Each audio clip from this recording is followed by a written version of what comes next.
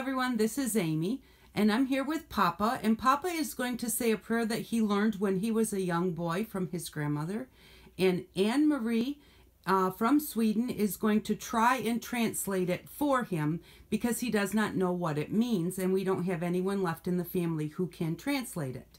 So here's Papa.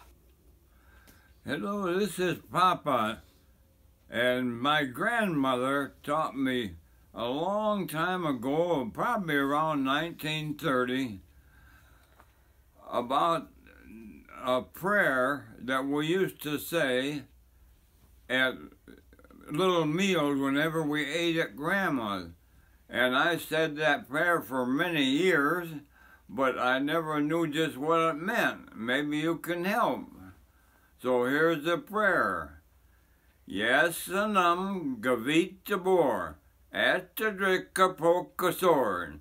Gutta lära asagan så får vi mati Jesanam. Amen. I hope that's legible. I think that was very good. Do you think can get that? Yep, we got it. Okay. Thank you all very much for watching. Say bye-bye, Papa. Bye-bye. I hope that you all have an outstanding day. Bye-bye.